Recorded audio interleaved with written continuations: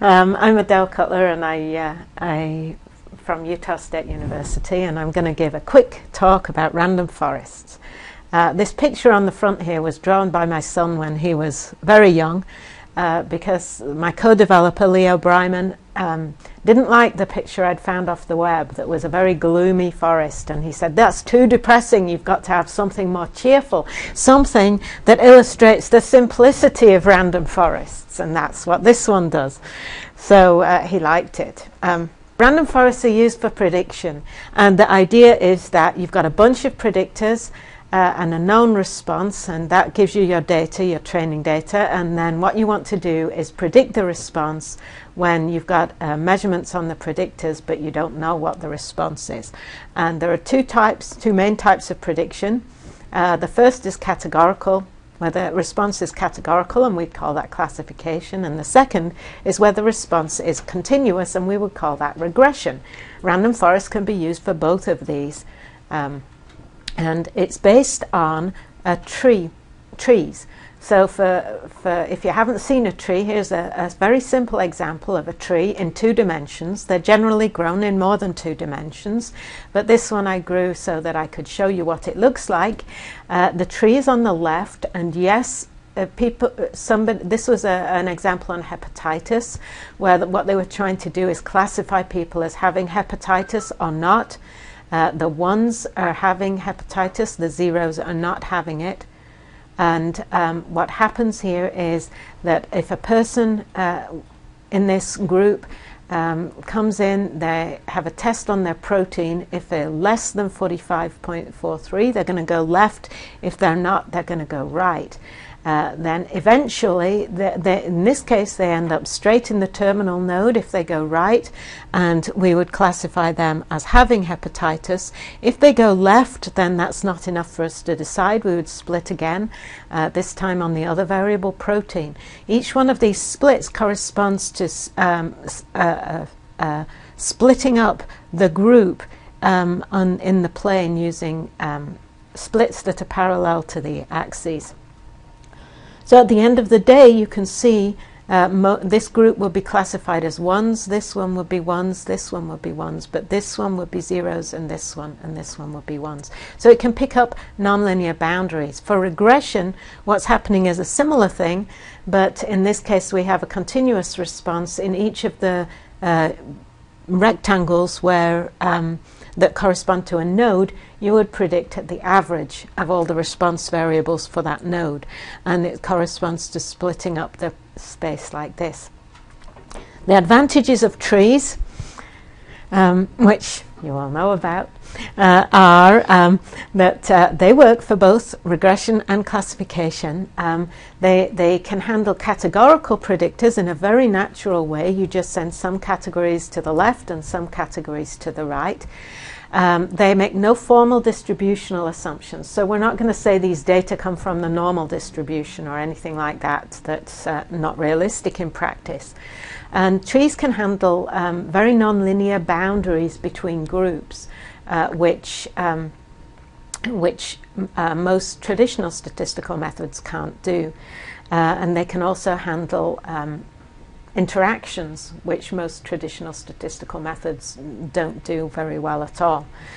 Trees can also handle missing values. So a tree has all of these advantages, but there are times when it's not as accurate as some of the current predictors, the current state-of-the-art predictors, like a support vector machine. So what random forest does is it combines a lot of these trees. The advantages that you get by doing that is that you get built-in estimates of how accurate the forest is going to be on predicting new data. Typically in statistics we would cross-validate something like that, but in random forests we don't have to cross-validate. We get an automatic and inbuilt estimate of accuracy. They give us automatic variable selection. The trees do that too, in the sense that which variable you're going to split on at a given node is chosen automatically by the software. Same thing with random forests. They automatically choose variable selection. You don't have to find a good set of predictors and then run random forests. You can just run random forests and it will use the ones that it finds useful. Moreover, it will tell you which ones those are, so you get measures of variable importance. You get some idea of which of the predictors helped you predict and which ones were not useful. Probably the biggest selling point of random forests right now, and the reason why it's used in so many different applications, is that it works really well right off the shelf with no tuning and no fiddling about. If you have something in 10 minutes, you have to give a talk on something, random forests can get you results that won't probably be the very best. They won't probably be the most accurate that you could ever get, but they will be there in 10 minutes and they won't be awful. There are other methods that will take a lot longer than that to get good results for. The other crucial thing with random forests is that it's one of the few methods around that can handle what we call wide data, data where you've got more predictors than you have observations. And this is its handling of wide data is fairly unusual. Some of the state-of-the-art methods like support vector machines do very well if the problem's not too high dimensional, but usually you have to use some dimension reduction procedure before you do your support vector machine. With forests, you don't need to do that. So how does it work? Well, that's you have to read a little more for that, but I can give you a little insight as to how it works. What random forest does is it grows a whole forest of different trees, and the trees are a little different. They're different in two ways. They're different because they work on slightly different parts of the data, and they're different as well because they're forced to choose slightly different variables in making the splits. So what we have is a wide variety of trees in this forest. The hope is that most of these trees do well on most of the data space. But they won't do well everywhere because there is a limitation. But what we hope is that these trees are different enough that they're making their mistakes in different places. And so it's like if you have a bunch of people and there's always a minority that are wrong, if that minority is always wrong in the same place, the group is going to be wrong in that place. Here, if these trees are always making mistakes in the same part of the data, then altogether they can't combine and do well. But if you can make them make their mistakes in different places, then on average they can do very, very well, because when you combine them, most of them know the right answer in most of the place. And that's a very heuristic idea of why random forests work.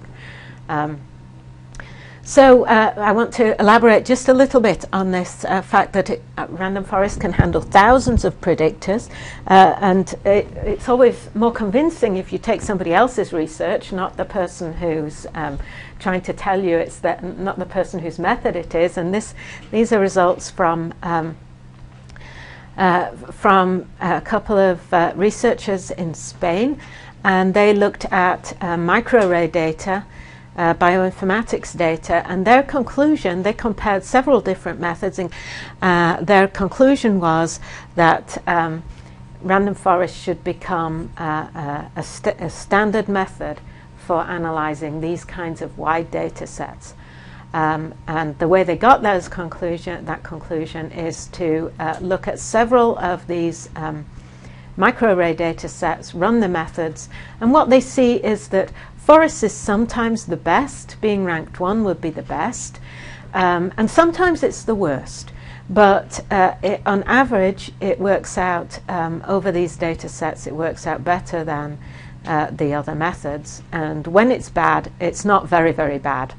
That's part of why it can be not always the top, but generally high ranked, and overall beating its competitors in this particular comparison. So that's all I want to say. It's my 5-minute introduction to random forests. So if you want to learn more, well, you can check out the Salford Systems website.